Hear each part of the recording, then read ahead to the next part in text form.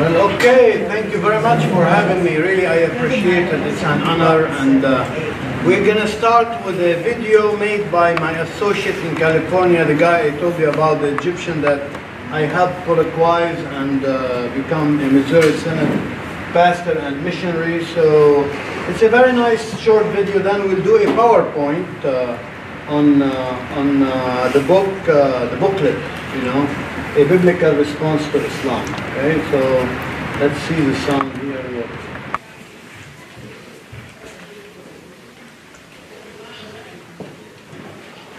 There is something Nader said.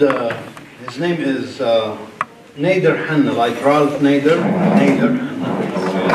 and that in the last 10 years, more Muslims were called to faith in Jesus than 1500 years.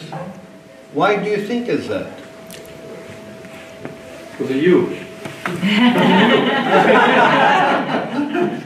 Well, some of them, I baptized 50 people, but the social media, you know,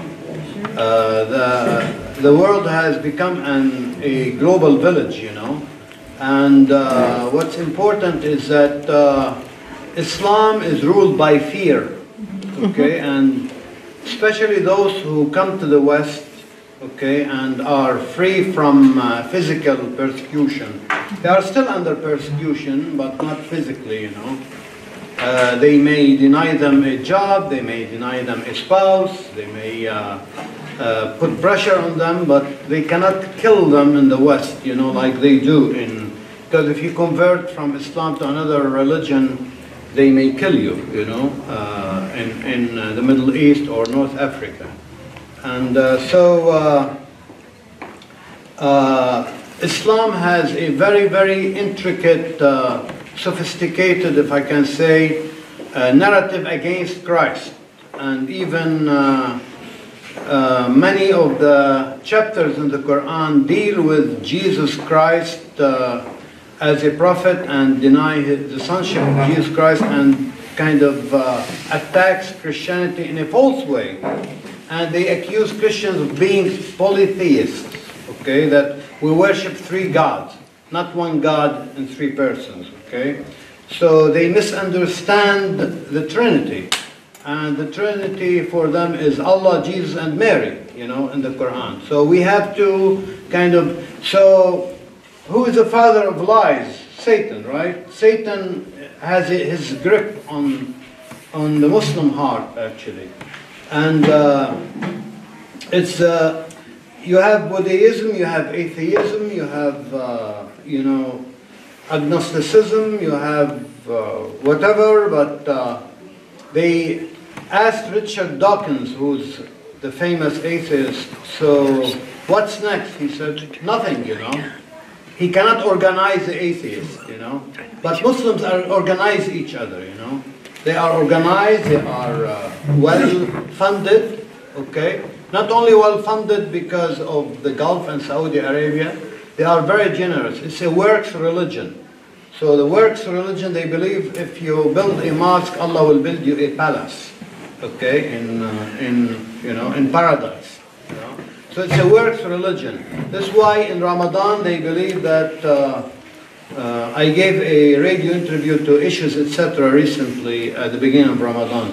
They believe that if you do a good deed in Ramadan, it's equal to 1,000 deeds another time, you know. So I know Muslims who are not well-to-do, and they receive every day a meal from the mosque, a very good meal, you know, barbecued chicken and lamb and rice and salad and soup, a full meal, you know. The guy doesn't fast, but he said, I'm gaining weight because of this, you know, every day, you know, every day a good meal, you know. So, I mean, this is why I met Brother Andrew, who was a missionary to the Soviet Union. He used to smuggle Bibles. In Lebanon, 2002, I translated for him. I took him to the founder of Hezbollah, the terrorist organization. Hezbollah is a Shiite organization supported by Iran, you know. And I took him to one of the founders, and we gave him a Bible in Arabic. And he forgot his necktie in my van. I kept it as a souvenir, you know. He's a Brother Andrew, wherever he goes, they open doors for him. He's very famous, you know. So Brother Andrew wrote a book after the fall of communism, and he said that the biggest challenge to the West and Christianity after communism is Islam, really. And so how he dedicated what's left of his life, now he's very old, to kind of work among Muslims, to reach Muslims. This is why Concordia Publishing asked me to write this booklet, you know. And it's very short. It took me 3 months to write it because they keep drilling me, you know, editing and editing and editing, you know, to make it like cut like a knife, you know. And it's very succinct and short, and you can read in 1 hour, 32 pages only. I wrote 50 pages for a book called The Christian Difference. It's a good resource for youth, for CPH. It has chapters on Hinduism, on agnosticism, atheism, Mormonism, Sikhism, everything, you know. So the Christian difference also. So let's talk a little bit about this booklet today, and I'll take your questions, okay?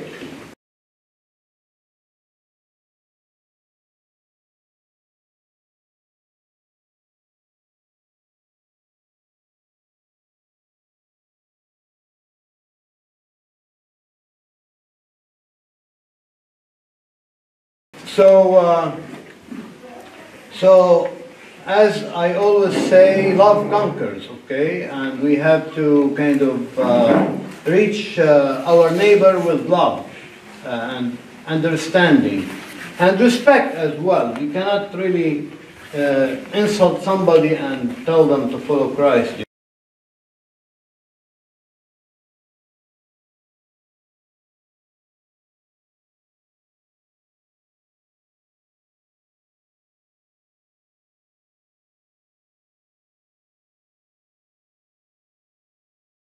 You know, one of the biggest lies in Islam is that they think that they have reformed Christianity, that Reformation did not happen in 1516, it happened in 7th century Arabia when Muhammad claimed that he is a prophet from Allah and that Christianity was corrupted, Judaism was corrupted, and he's coming with the perfect message, final message to humanity. So we have really to be careful, you know that Christians, Muslims are very proud of their, you know, of their traditions, and they believe that they own the truth with a capital T.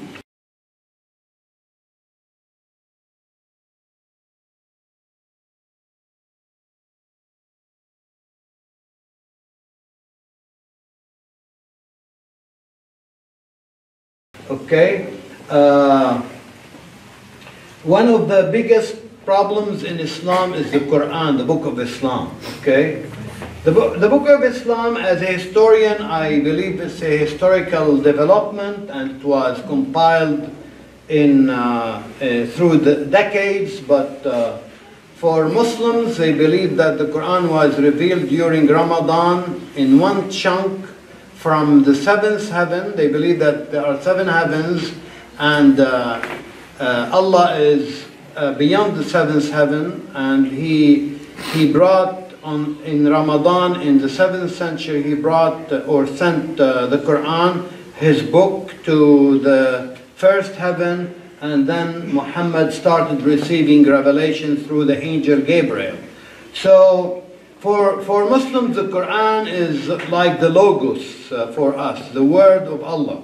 For in Islam, the word of Allah is the Quran. If you want to talk to Allah, read the Quran. Even though the Quran is archaic Arabic, okay, they don't understand it, they memorize some of it in order to do their prayers. Without it, you know, they cannot really fulfill their prayers. I baptized a woman from Iran 5 years ago, and she said, When she worshipped in Iran, in Arabic, she didn't understand anything. Then somebody, her hairdresser, Armenian, she invited her to her church, okay? And the Armenian church, they had Farsi worship. So she started understanding something, you know, and then she saw Jesus in a dream, you know, and this is something that's happening, you know.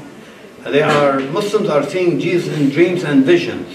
When Muslims reject the word of God and they don't really want the Holy Spirit in their lives, and God has another way, you know. And we have in our synod, Missouri Synod, a pastor. His name is Chad Foster. Chad Foster is a Messianic Jew, okay? He was a Jew, and he was a scientist in the beginning. Then he visited a Lutheran church, and he started, you know, learning about the Lutheran theology, and God called him to faith. Then he became Reverend Dr. Chad Foster. And Chad Foster came to Lake Delavan 4 years ago and gave a presentation to the pastors. I was there, and with my background, I came up and asked Chad Foster a question.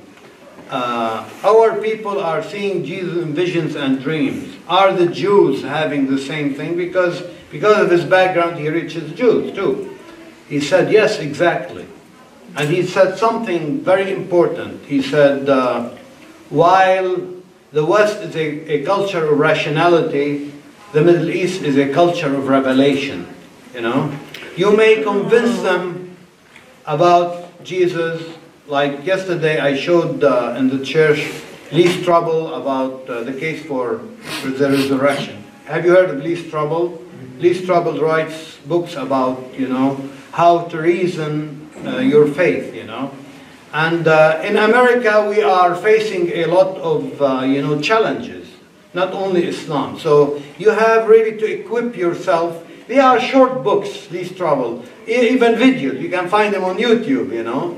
Tells you about the case for Christ, the case for resurrection, the case for Easter, the case for God. He was an atheist, okay? Lee Strobel was an atheist, and he was the legal advisor for the Chicago Tribune. And his wife became Christian, and he thought he wants to undo her faith. So he started trying to write evidence against the resurrection of Christ, and he found that there is more evidence about the resurrection of Christ. And God called him to faith, and he became a full-time writer for apologetics, you know.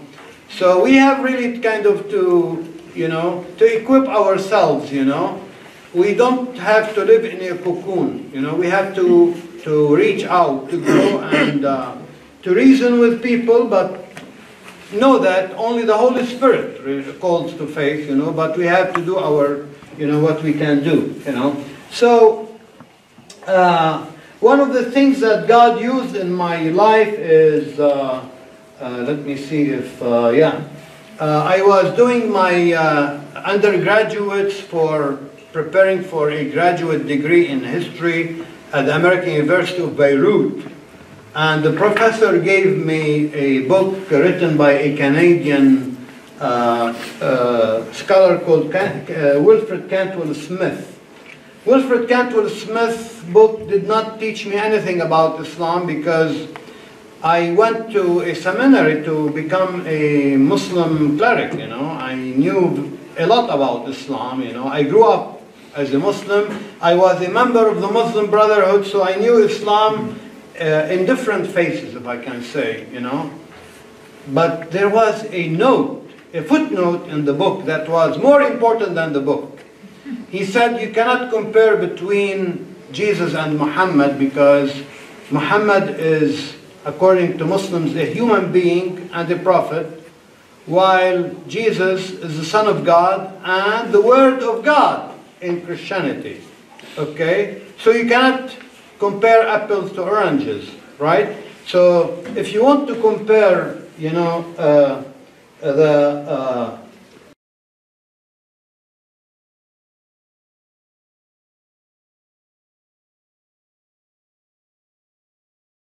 the Quran to Jesus, you can do that, to the Logos.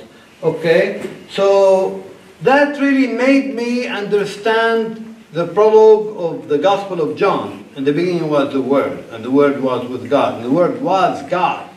So imagine that, you know, something like that would really penetrate my heart and teach me because when I was a Muslim, I believed that the Quran is the word of Allah, eternal word of Allah, okay?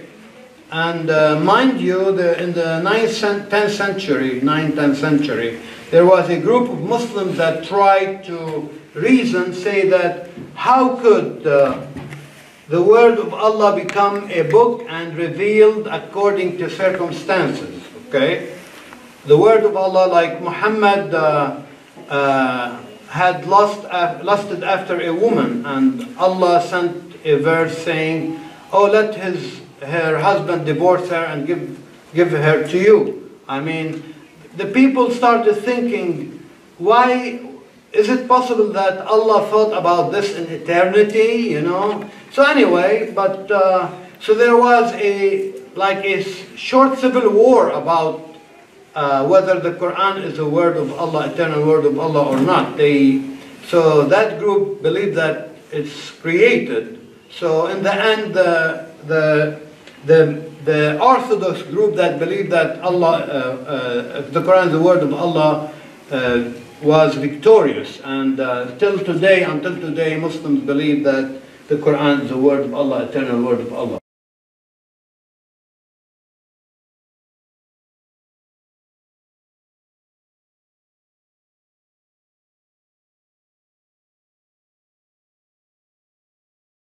So Muslims believe that the previous scriptures have been misunderstood, okay, or corrupted, okay.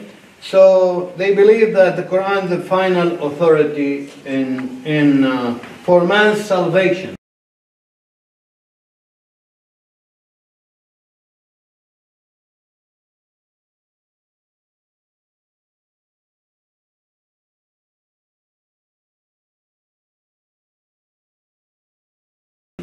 You know, the word salvation is not enough in Islam. Actually, it's short. I mean, they don't believe in salvation. They believe in going to paradise. Okay, and going to paradise is different notion. Paradise for them is very appealing to somebody living in the desert. Rivers of honey and wine and milk and trees of fruits.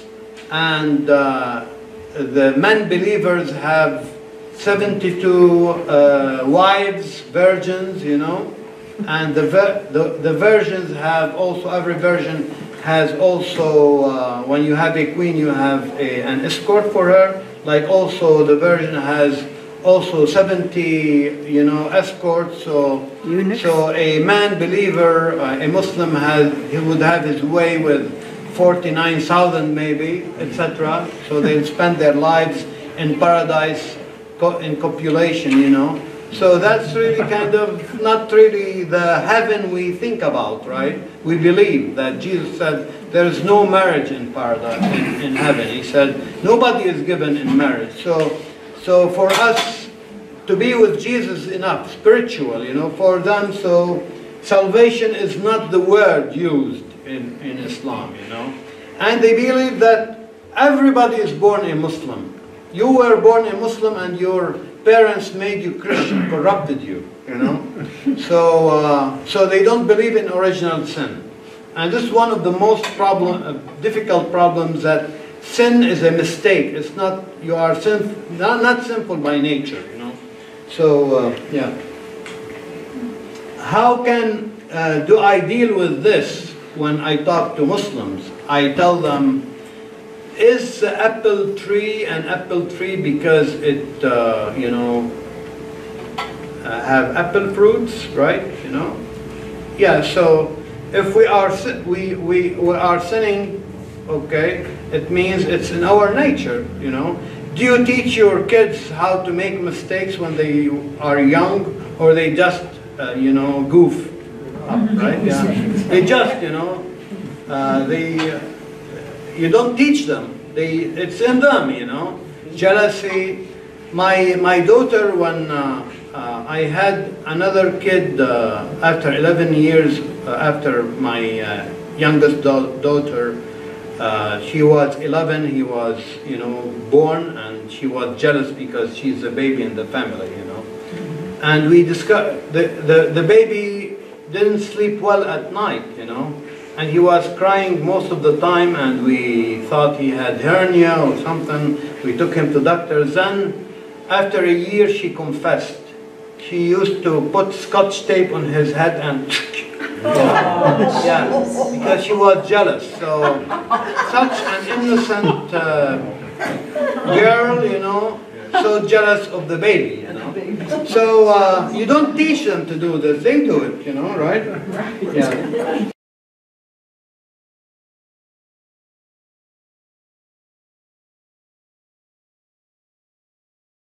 Yeah. So, there are different schools of reaching Muslims, but I always like to be gentle, you know. I've been kind of doing this for 15 years in Chicagoland, for 20 years now, in different places of the world. Once I was in Toledo, Ohio, and I used to give tracts to go to the mosque, you know, give tracts, and so they called me and they said, "Don't come back." I said, "Okay, no problem." So they have there a mosque and a school called Toledo Academy, Islamic Academy. Okay, so they have departments. One of them, the Department of Religion. You know, like Lutheran high schools, you have departments, right? So the head of the Islamic department called me after 2 weeks and he said, "I heard you do ESL, teach English as a second language." I said, "Yeah, sure."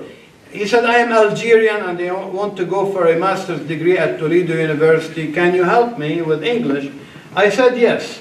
So I used to use the parsonage at a church called Gloria Dei. It's closed now, unluckily, in Toledo. And I invited them to come to the parsonage, have a cup of tea while we kind of start, you know, discussion of how to learn English, or better English. He knew some English. I mean, he's living in America, but he wanted to learn more. So we sat down, I asked him, his name is Ibrahim, like Abraham, Ibrahim. Ibrahim, if you want to learn Arabic more, what do you do? He said, "I would read the Quran." So then I asked him, "If you want to learn more English, what do you do?" He answered, "I would read the Bible." So I said, "Let's start reading the Prodigal Son in Luke, you know." So that was the first lesson, you see. So you have to work gently around what they believe, around their doctrines. They believe that Gabriel is the Holy Spirit, you know. The Holy Spirit is mentioned in the Quran, but everything is distorted, okay? Jesus is mentioned in the Quran, he's called the Christ.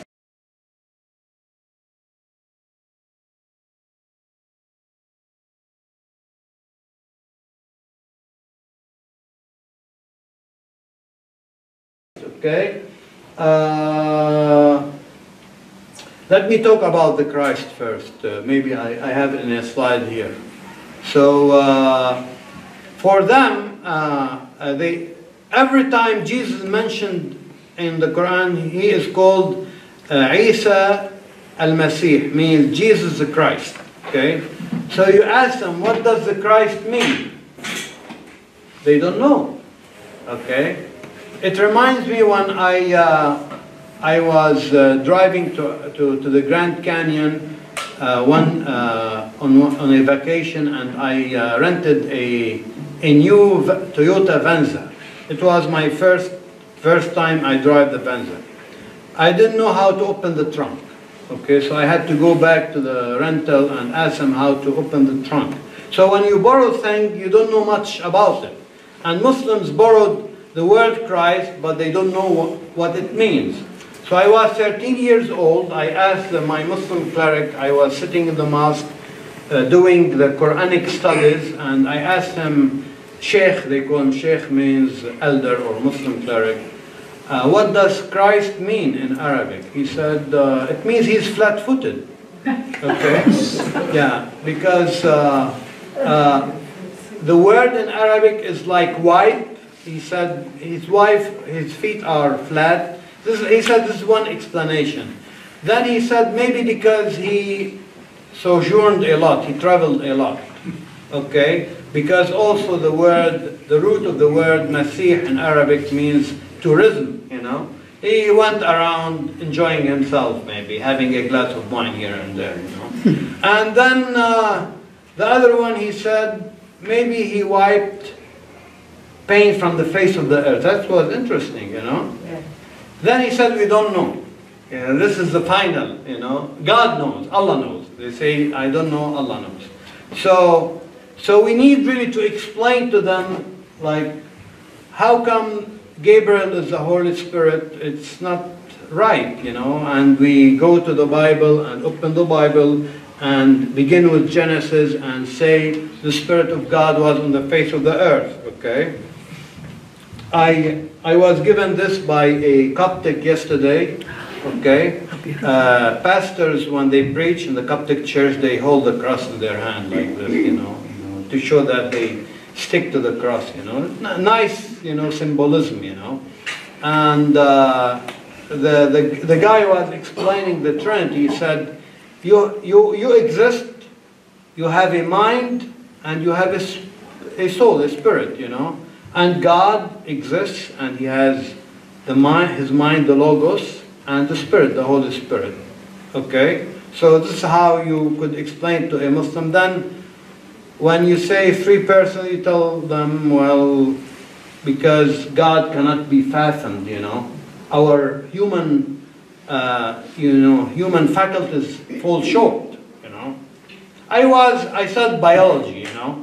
I was kind of gonna be a biochemist, and I was in love with biochemistry and did a lot of readings, and one of the tricks I use on people who say, if you don't understand the Trinity, you shouldn't believe in it. I tell them, well, do you believe that you can, you know, reason things out? They say, yeah, okay.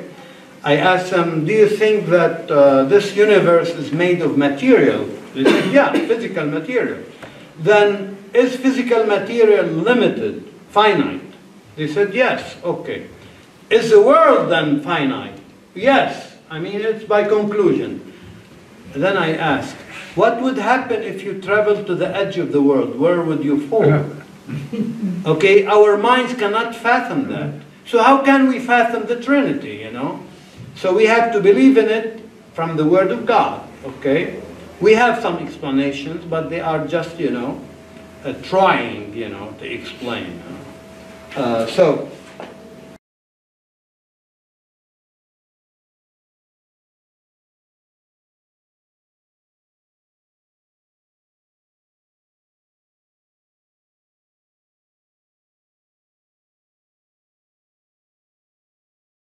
Yeah.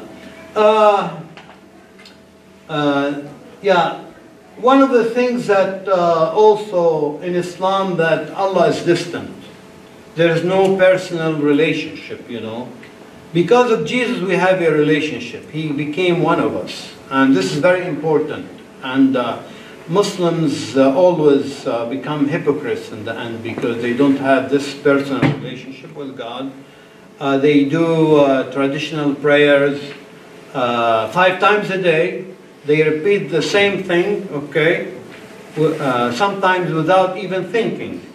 My father-in-law used to turn on the radio when he prays, because when you pray you have to do kneeling and go down and recite the Quran. So while he's reciting, because He has done this for all his life. He can recite without thinking. He would listen to the news while he's praying. Yeah, because he wants to hear the BBC on the head of the hour, as they say. So the person of Jesus makes God personal, makes God approachable, not like Allah. Okay.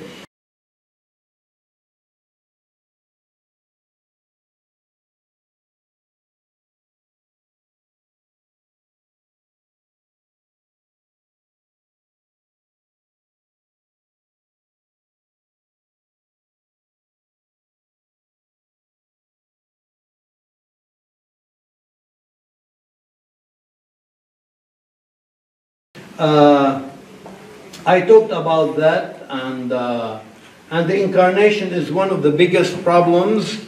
I tell them, you believe that God or Allah, God is not Allah, okay? Allah became a book, the Quran. We believe that God became a man, which is more dignified, okay? Man is more dignified than paper, right? And he became man for 33 years, right? God became man. So, this is one of the challenges, and only the Holy Spirit could convince because they think that we worship a man who became a God, not the opposite way, So we have to explain that, we talked about, I think, paradise, etc.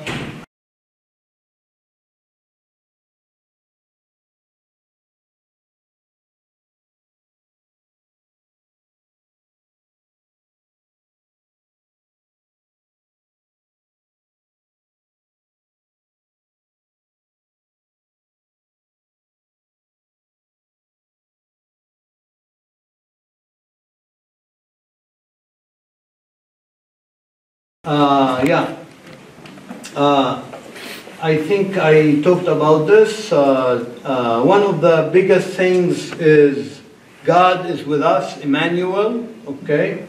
And this is really something, the word Isa in Islam, in the Quran, doesn't mean anything, okay? So, as I said, they empty the word from its meaning, while Jesus means God saves, okay? So Isa, the word for Jesus in the Quran, doesn't mean anything. Some Arab, entomologists think that it means the semen of a camel, but has no meaning at all, So I believe it was derived from Isus, the Greek, because the Greek affected, or Islam is influenced a lot by the Greek, because they lived in a Greek world in the beginning. So, and Emmanuel is really a great thing, that God is with us in Jesus Christ, and even though Muslims believe that Allah is with them, it's not that, as I said, personal relationship.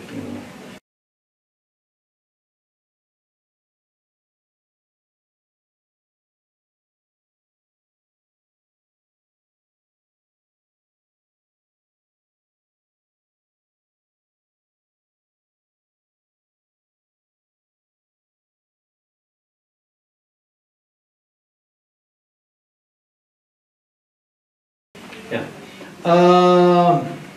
One of their apologetic tricks is that they believe that Jesus was born of the Virgin Mary, virgin birth, but then they say, Adam, if this is the criteria, or the criterion, Adam was born neither from a mother nor from a father, right? So he is greater than Jesus. But we tell them the virgin birth is a fulfillment of prophecies. And we are very consistent. The Bible is consistent from Genesis to Revelations, while the Quran is erratic, You don't know what's going on. There are a lot of contradictions. The true Adam was made by the hand of God from clay, but Jesus was born of the Virgin Mary with the power of the Holy Spirit, because because it is a fulfillment of prophecies, more than 300 prophecies in the Old Testament. Okay, and so we have really to explain that to them, and I had a good idea. I forgot. I remember it anyway. So.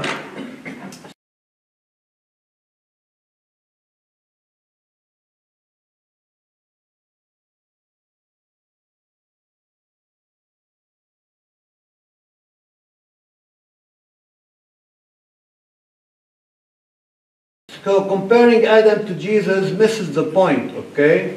A lot of prophecies in the Old Testament tell about Jesus Christ and his birth, right? Another thing that's very important that also they even mentioned the Quran, that Jesus is the word of Allah, okay? So we have really to ask questions. What do you mean when you say Jesus is the word of Allah? A common Muslim doesn't know. The Quran says Jesus is the word of Allah, like the Logos, but they don't know that, you know. They say, well, we don't know the word of Allah. Then a spirit from him. So Adam was not the word of Allah in the Quran. So this, again, Jesus is more important than Adam. And another thing, for them, Jesus did not die on the cross, you know.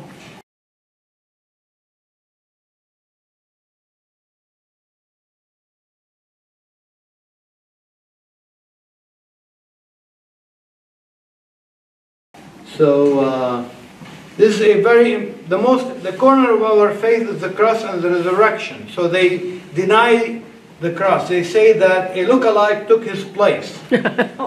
So then you ask, what do you mean a lookalike took his place? So there are different interpretations. Many of them are very funny.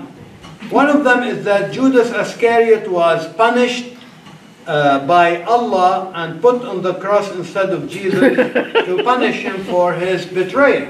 Okay? And that Allah cast the looks of Jesus on him. This is one opinion. This is a commentary, interpretation. It's not in the Quran, an opinion. Another opinion is that Jesus was so scared when he heard that the soldiers are coming after him, and he said, they don't know my face. Any one of you would volunteer and take my place and say he's Jesus?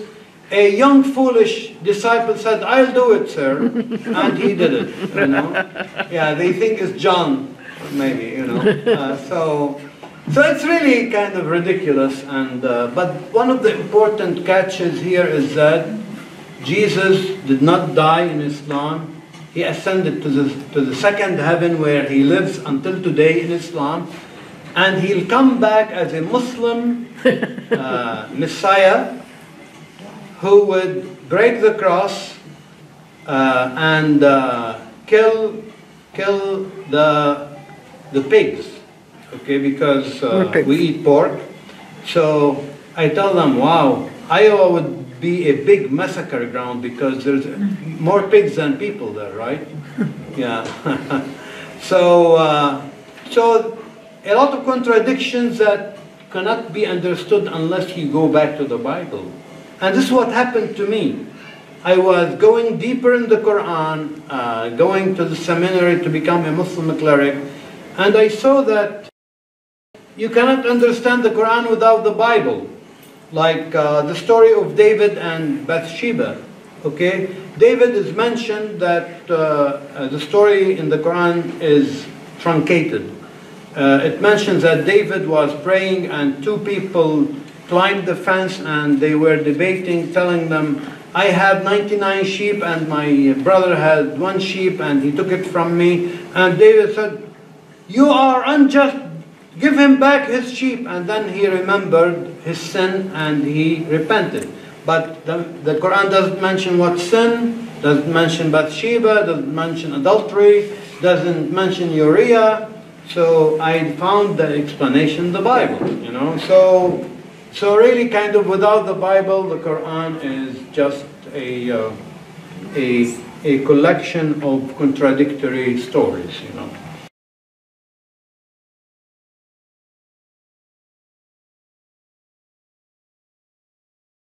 Yeah. So, as I said in the message, we have to be bold, we have to reach out, we have to share the gospel with our next door neighbor, irrespective of their race and ethnicity and country of origin, and know that Jesus is with us and He'll do the work. Thank you very much. Thank you.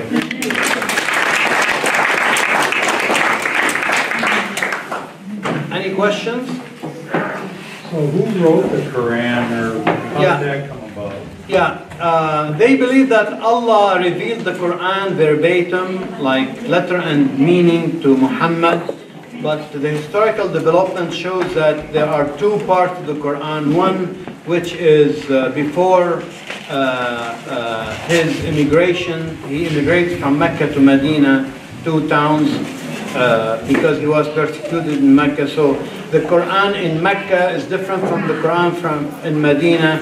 So now most historians believe that the early Quran was written maybe 8th, 7th century. The later part of the Quran was written in the 9th and 10th century, and it was like a to justify the Arab conquest, you know, and they kind of, part of it is true, part of it, true I mean historically, you know, part of it is historically there, and the other part is just they collected Christian myth, and part of it was written in Syria, Aramaic. Now they have discovered like a manuscript of not the whole Quran, some of the Quran in Yemen in the 70s, and they kept it there in an old mosque. You know, Muslims revere the Quran, so they cannot do this, you know. If it's a Quran, they can't do this. They believe it's the word of Allah, you know. So if a Quran becomes tattered, what they do is dig a hole in the sand, you know, wall and cement it, you know, or nobody would touch it. Okay, so in the 70s they discovered in the old mosque a manuscript of the Quran, and the Yemenis are very poor and corrupt. They don't care about studies, what have you. So they gave it to a German scholar. And the German scholar who knew Semitic languages started reading that manuscript, and he discovered something written under the Arabic in Aramaic. And he discovered that part of the Quran was written in Aramaic, and if you read part of the Quran in Aramaic, they make more sense. So for example, the Quran in Arabic promises those who die in a jihad will have 72 virgins, okay? It doesn't say 72, it will have virgins like pearls. If you read in Aramaic, it means those who die in a jihad will have grapes like pearls, you know? So those who die for nothing, they are just having grapes in paradise, you know? So there was also a baffling term in Arabic that we couldn't really interpret. It says, let Muslim women cover their pockets. This is how I'm literally, cover their pockets, okay? And it doesn't mean anything. They thought maybe it's their cleavage, maybe it's their armpits, because maybe a pocket, that's like a pocket. But in Aramaic it says, let them put the a belt of chastity, you know, around them. Makes sense, you know, that, you know. So this is why, I mean, it's very controversial who wrote the Quran, you know. We don't know, you know. Maybe Muhammad, they claim that he was illiterate and that Allah gave him the Quran. So this is how, you know, the play on Christian doctrine. Mary was a virgin and she gave birth to Christ. Muhammad was illiterate and he gave birth to the Quran, you know. See, I mean, the play on the Christian doctrine. Satan is the father of lies. Okay, other questions? Thank you very much. Thank you.